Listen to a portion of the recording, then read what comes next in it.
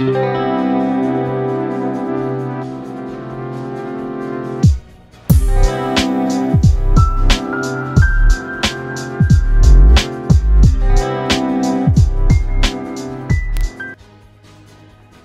guys, as we are setting off for our first traveling overline UK, Europe, Turkey, Iran, with final destination of Lahore in Pakistan.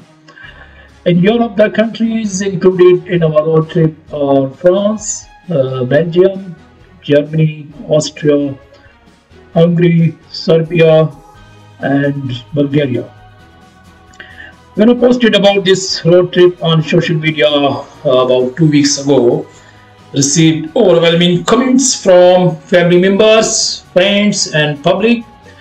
Thanks to all who wished and blessed us for a safe journey on this road trip. In these comments, a lot of people asked about Irani visa, how do you get it and who to contact. Also asked about Carnet passage and expected cost of this trip. As I am aiming to post videos of our road trip on YouTube, therefore for this purpose I have created my YouTube channel, and I will be posting videos and pictures of all spectacular and scenic views on the route. So this is my first video for my channel If the UK Vlogs. I should try my level best to cover as much as information and all the questions related with this travel overland UK to Pakistan. So okay, let's start now. If you want to go on road trip and fancy a long, enjoyable drive of more than 6,000 miles, full of outstanding spectacular views, natural beauties, and to come across with varieties of cultures, food, and people, so your first step will be route planning. There are different routes for traveling UK to Pakistan. So you would need to plan which countries you will be traveling through, so you can sort out different things related to your route plan, like requirement of visa and Carnet passage, etc. All the information I will be giving in this video for the route, as I did mention earlier, that is UK, France, Bulgaria, UK, France, Belgium, Germany, Austria, Hungary, Serbia, Bulgaria, Turkey, Iran, and Pakistan. I will show some information, not possible to show all, but I will show some important information like links related to different websites in the description of these videos, so you guys can click on the link or copy the link and put on your internet browser and visit the websites and find out all the information related to your road trip. So okay, let's first of all talk about the visa. So visa for Europe. British nationals can enter EU using only their passport. However, from May 2023, UK travelers will need an ETIAS visa waiver to enter EU countries. ETIAS stands for European Travel Information and Authorization System. Visa waiver is not a visa. It is instead an electronic travel permit that has been introduced to enhance the security and enforce the borders of Schengen zone. Turkey. British nationals traveling to Turkey are able to travel without visa for visits up to 90 days. Iran. British passport holders need to obtain a visa before they travel to Iran and would need to lodge an application through the Iranian embassy in London well in advance. Sometimes it takes a long time to get approval for an Iranian visa, from 4 to 8 weeks. I would not recommend contacting directly with Iranian embassy. It would be better if you apply through an agent. If you apply through an agent, you can obtain visa on British passport within 2 weeks, on Pakistani passport within 3 days. Below is the detail of an agent. The best person and highly recommended, that is Mr. Ahmed Janati. You can contact him on WhatsApp number 00989123967730. Here is Mr. Ahmed Janati introducing by himself. Hello guys, this is Ahmed. If you are considering to travel to Iran, I'm a person who can assist you for your visa arrangement. You can pick up your visa from your own home country. It doesn't matter which country you are, Iran has an embassy in your country or not, we can arrange you for everything which you might need for your travel to Iran. Although, if you are driving or biking to Iran, I'm a person who can assist you for Carnet right at the border, and our representative at the border, at Bazargan border, Iran border, Norduz border, or whenever you want to come to our country and exit the country, I can help. You just need to contact me on my WhatsApp number or contact my email. So please contact Mr. Ahmed Janati for your Iranian visa, and hope you will not be disappointed and you will get a good service from Mr. Janati. Just letting you guys know, as I am going as a passenger with someone else, therefore I did apply Iranian visa on Pakistani passport and obtained my visa ground notice within 2 days. If you are taking your car and applying for CPD, that is Carnet de Passage and Douane, and Carnet de Passage and Douane, then you will have to obtain Iranian visa on British passport. Electronically, you can send copy of passport and photo on WhatsApp.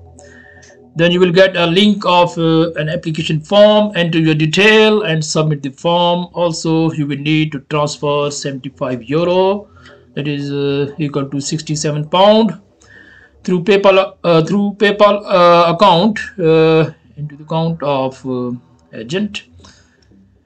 Once your application for visa has been approved, you will get electronic copy of visa ground notice. This is also called visa code. After receiving your visa ground notice, you then need to submit your passport in person to the Consulate General of the Islamic Republic of Iran. You can do this in any embassy as convenient to you in London or any other city situated on your route. Then you will get visa issued after paying fee about €55. Visa for Pakistan. As a British citizen, you are required to obtain a visa if you plan to travel to Pakistan. While you can go to any nearest Pakistani embassy to apply for it, you also have the option of getting a Pakistan e-visa online. So link is given here. Please be aware that the link showing here is the only link official visa application website, which will the link this will take you to the official visa application website. Don't apply on any other websites or contact any persons or agencies offering visa application related services. No visa is required if you are going as a passenger and you have NICOB, that is Nadra card. Once you have applied for all the visas required, second step will be to arrange Carnet de Passage and Douane. In short, it's called CPD. So CPD it is an international customs document which covers the temporary admission of motor vehicles in countries where required. In other words, it's like a passport for a vehicle to enter multiple countries for temporary importation without having to pay the duty and taxes. If you are following the route UK, Europe, Turkey, Iran, Pakistan, you will need CPD for only Iran and Pakistan. No CPD required for no CPD required for any European countries, but it's better if you need to check on the websites. If you're applying CPD in UK, you can get further information on this link. Course UK are the only CPD issuing authority in UK, and the detail is given below. This is the website and email and telephone number. Send detail of your vehicle and you will get a quote depending upon the value of your vehicle. And there is a fee for 5-page CPD. There are different pages for UK to Pakistan. You only need 5-page CPD. If you need more than 5 pages, there's a different fee. And plus this fee, 225, there are two options. Option 1 and 2 as showing below, and plus a £50 charge for each extra driver. Option 1. In option 1, if you go with this option, you will have to pay security premium fee of certain amount, depends upon your car value. About 65 to 70% of this security money is refundable once your CPD has been successfully discharged. In option 2, you can deposit cash 10,500. This includes a non-refundable fee of £500. When CPD has been successfully discharged, so you can get refund £10,000. Only they will take £500 as a fee. So about CPD processing time is about 2 to 3 weeks. CPD, just be informed, CPD is not issued to the nationals and dual nationals of the country the vehicle will be driven. Please be aware. Don't take this risk. Please be aware. Course UK may ask to provide a copy of visa issued for Iran and Pakistan. You can't say them, I'm getting visa on British passport for Pakistan, and if you get the visa on Pakistani passport, actually no need to get the visa on Pakistani passport. If you don't get the visa, and if they ask provide the visa, so definitely you will have to provide the visa on British passport. CPD is valid for a maximum of 1 year. Once you enter any territory like Iran or Pakistan, so it's your responsibility to ensure your vehicle leaves these territories within 3 months. You can enter again provided CPD is still valid. So this was all about the CPD. Now international driving permit. So in short, it's called IDP. You may need an international driving permit to drive in some countries. You can check on this link. If you are traveling through more than one country, you might need more than one IDP.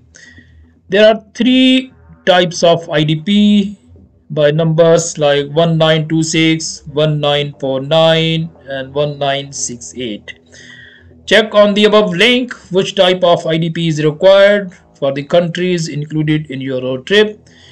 You may need only one IDP if type of IDP is the same for all the countries. For our planned route, we obtained only one IDP for Serbia, Turkey, Iran and Pakistan, because the type of IDP was the same for these countries, that is 1968.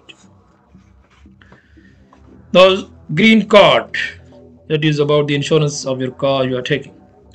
The green card is an international certificate of insurance providing visiting motorists with proof of the minimum compulsory insurance cover required by the law of the country visited. If you are traveling overland Europe, Turkey, Iran, and Pakistan, you should contact your insurer to find out whether a green card is necessary. Where possible, this should be done at least 1 month before traveling. Almost all UK vehicle insurance provides the minimum third-party cover to drive across the EU countries, including Bosnia and Serbia. You may need to carry a green card to drive in Turkey, Iran, and Pakistan. For Turkey, you can get a green card from your insurer in UK, and for Iran, you will have to buy insurance for your car at border. So you can pay at the border and you can get the insurance of your car. Visit below website for further information. Now, Vignette is like a road tax for traveling in Europe. It is a sticker that drivers must fix to their windshield, signifying that they have paid the appropriate taxes and fees necessary to drive along the highways of Austria, Hungary, Romania, Slovakia, Slovenia, Switzerland, and Bulgaria. Drivers must obtain the required vignette for each required country upon entry, as there is no universal vignette sticker at this time. So don't worry, vignettes are quite affordable and can be acquired at any border crossing into said required country, or you can obtain online before traveling into these countries. So here is the detail about the cost of vignettes, about 7-10 days. If you need more, then you can check the websites. For Austria, 9.60 euro, and for Bulgaria, 13.15 euro, and for Hungary, 18.20 euro, and for Romania, 5.90 euro. For Slovakia, 19.75 euro, and for Slovenia, 21.90 euro. You can't get the vignette for Switzerland for this short period, 1 week or 1 month. For Switzerland, the vignette is only available for 1 year. So the cost is about 40 euro for 1 year, and this vignette is not yet available in electronic form. Serbia, you don't need vignette for driving through Serbia. Actually, there are regular toll posts along motorways where you pay for the section you passed, and you can't get this online. You have to pay at the check post. Aside from the above, there are some legally required items you must bring with you to drive in some countries of Europe. Like these are spare bulbs for your car's external lights, because they can check these items in some European countries. They can check in your car to show these items are available in your car. You are taking these, like spare bulbs, fire extinguisher, a first aid kit, and a reflective jacket. Now we will talk about the COVID-19 related restrictions. For France, from 31st March 2022, you will have to provide proof if you are fully vaccinated within validity between 7 days and 9 months after being received booster. If not fully vaccinated, you will have to show negative PCR test taken no more than 72 hours before entry. You can use NHS app to show proof of vaccinations. For Belgium, Austria, Hungary, Bulgaria and Serbia, you don't need to provide any proof of vaccinations. Germany, from Saturday 11th June 2022, all COVID-19 related restrictions for entry into Germany have been lifted. You can travel to Germany for all travel purposes without showing any proof of vaccinations. You can check further on the link. Turkey, as of 1st June 2022, all COVID-19 restrictions in Turkey have been lifted and passengers arriving in Turkey are no longer required to present proof of vaccinations or negative PCR test results. You can check further on this link before you go. Iran, you must be fully vaccinated and present a valid vaccine certificate on arrival. At least 14 days must have passed since the final dose of vaccine. You must also have a negative PCR test not taken more than 72 hours before entry. If you are not fully vaccinated, you will not be allowed entry. You can check further latest information on the link given. For Pakistan, require full vaccination against COVID-19. No PCR test required for fully vaccinated travelers. Check further information on the website. And also, when you get to the border of Pakistan, you will need to provide contact information. You can provide this information through Passtag app or through a web-based form. The link is given below. So before you go, you can put your all information in the Passtag app or in the web page on this website. So this is all about the information required for traveling by road, UK, Europe, Turkey, Iran and Pakistan.